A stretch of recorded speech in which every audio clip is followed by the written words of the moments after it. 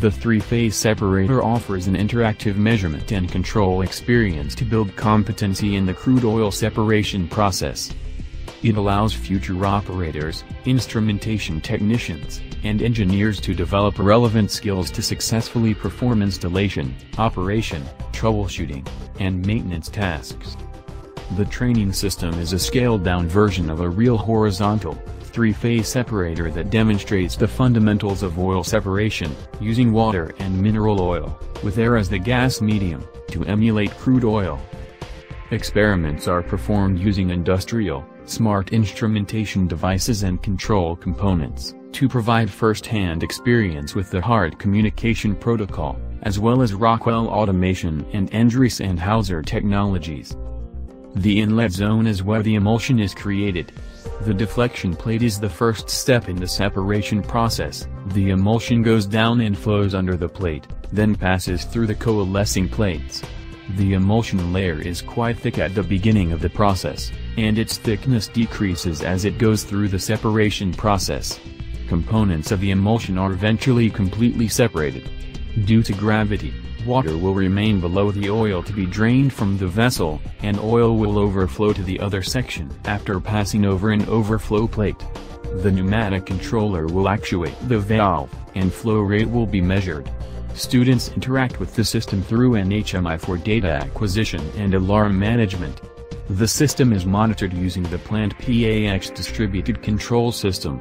The HMI displays the instruments and allows the monitoring of output flow rates of air, water, and gas, as well as temperature. It is possible to insert faults, as well as change the operating mode from automatic to manual, and the measuring units from metric to imperial. The HMI can also display a piping and instrumentation diagram of the system. The piping and instrumentation diagram displays and identifies the instruments, such as flowmeters for water, oil, and gas, and measuring devices for oil and water levels.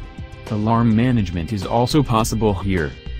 Housed in the monitoring unit, the PLC monitors processes and instruments, and sends information to the HMI. Each instrument can be quickly and easily connected to the monitoring unit. Two pressure regulators feed the system with air. This one on the left feeds the separator vessel, and the second one feeds two level controllers. This level controller controls the oil level. The second controller is used to control the oil and water interface level. Oil and water interface level can be adjusted using the screws of the appropriate mount. These two small valves can be used to fault the controllers. Other valves are hidden throughout the system to induce several faults, in order to test students' troubleshooting skills. Gas flows out of the vessel through this tube. Flow rate is measured by an orifice plate, using the differential pressure across the pressure tappings. Gas will then flow through a back pressure regulator. This device maintains a constant pressure in the separator vessel. To make sure the pressure does not exceed limits, the pressure safety valve also controls the pressure inside the vessel, for enhanced safety. 3 vibrating forks are located under the vessel and detect low levels of oil and water in the vessel. Vibrating forks send signals to their respective connection box. Connection boxes are equipped with fault switches to induce faults to the forks. The system includes 2 centrifugal pumps equipped with 3-phase motors. One pumps water from the water tank, the other pumps oil out of the smaller oil tank. The pumps are controlled by the pump control unit. 2 Allen Bradley variable frequency drives allow changing flow rates and pressure. The unit also features an emergency stop button, operating light signals, and a main disconnect switch. To start the pumps, the students use the keyboards on the control unit, and it is important that they enter the frequency. Pumps send water and oil to the 3 rotameters, one for water, one for oil, and one for gas.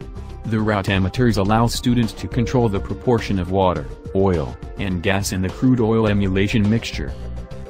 Water, oil, and air are sent through this tube here. It is possible to send this mixture to the inlet zone of the separator as is.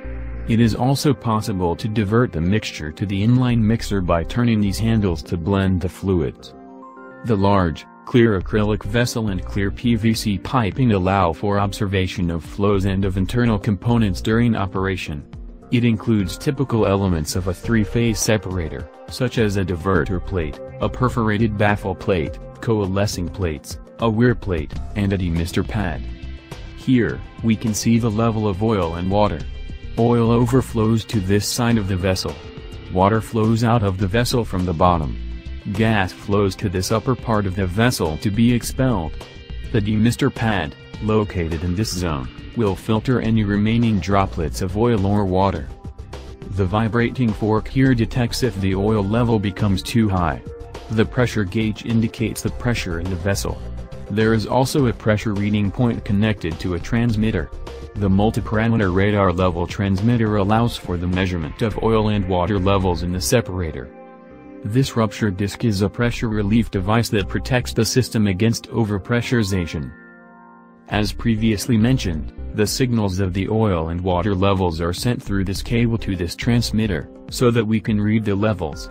This tube sends information regarding the vessel pressure to this transmitter, which displays the correct value. The other transmitter is a differential transmitter that will measure the gas flow rate as measured by the backplate orifice. Each transmitter is equipped with a connection box that integrates a switch for fault insertion. Students can also learn to configure transmitters manually using these keys and menus. This optional transmitter displays temperature and is wired to a thermocouple located under the vessel. The water is drained out of the vessel from the bottom. A turbine flow meter measures outflow rate. The oil that overflowed in the right-hand part of the separator also needs to be drained out. The oil outflow is also measured by a turbine flow meter. The turbine flow meter for water can be replaced with an optional magnetic flow meter, like this one. For oil, it can be replaced with an optional Coriolis flow meter. Water and oil outflow rates are controlled by pneumatic control valves, actuated by level controllers located in the black box at the back of the separator. For manual control of the outflow rate, it is also possible to manually bypass the pneumatic control valves using bypass valves. For more information about the three-phase separator, please contact your Festo Didactic sales representative or visit our website.